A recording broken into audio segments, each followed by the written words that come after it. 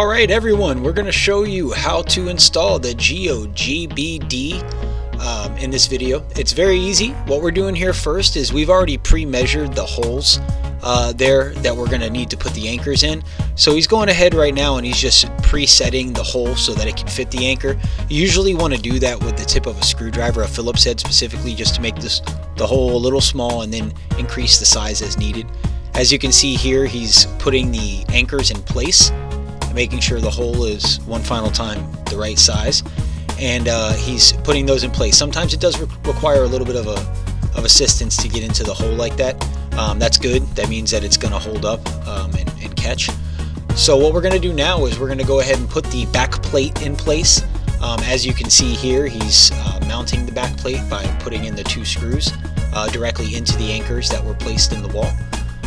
Once you have tightened it in place and got everything the way that it needs to be in terms of tightness, don't over tighten, because then you may mess it up for the future in terms of trying to take it off. But grab the device, place it in there, and then all you're going to do is turn it clockwise once you have it in the right grooves there. Once you've done that, your glass break detector has been installed.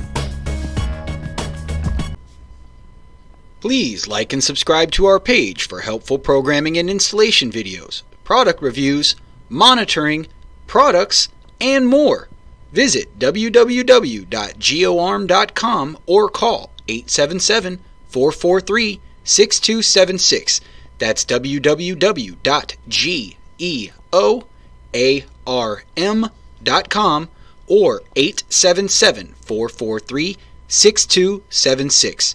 GeoArm, the worldwide leader in DIY security.